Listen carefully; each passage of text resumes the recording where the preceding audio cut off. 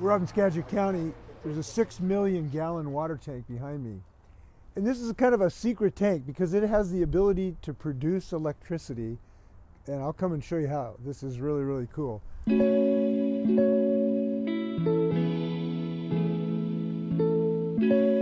George has a way to take the water pressure out of that tank and generate electricity, which to me sounds like kind of magic. George, how does this system work? Give us a brief description of this. So at this location, we're taking higher pressure within our system and we're reducing the pressure so we can serve our customers. And the traditional way of doing it is using a pressure reducing valve, which is right over here, right. PRV, and that's what most water systems use. As an alternative, we pipe this so that we could bypass the regular PRV and run it through the InPipe energy system, which also has a turbine connected to it, which then generates electricity as it's reducing the pressure. So you're generating clean electricity and getting what you want, which is lower pressure water. Correct.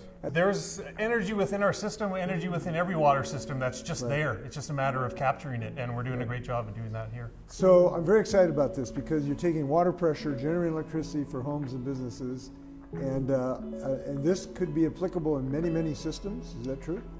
Most water systems have energy that they need to burn in order to serve their customers. So yes, there's energy within all kinds of water systems that could be used. So you're creating clean electricity, no smokestack, no pollution. Renewable energy, which we're very excited about.